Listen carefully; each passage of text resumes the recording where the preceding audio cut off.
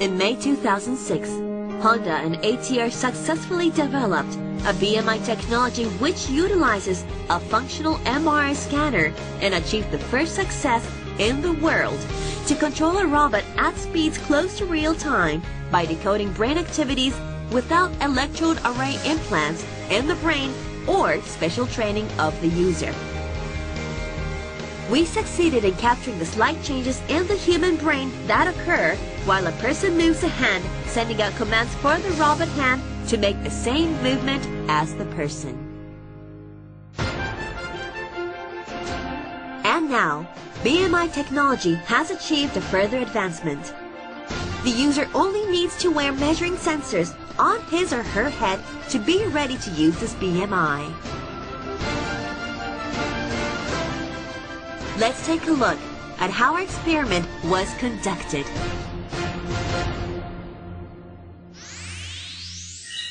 For this experiment, new BMI was used to control Ashimo, Honda's humanoid robot.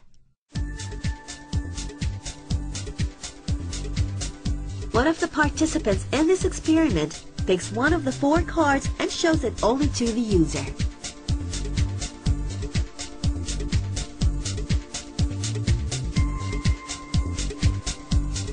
The user imagines moving the body part written on the card without making any physical movement.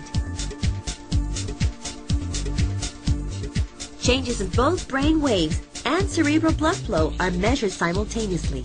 The resulting data are analyzed on a real-time basis to achieve a result.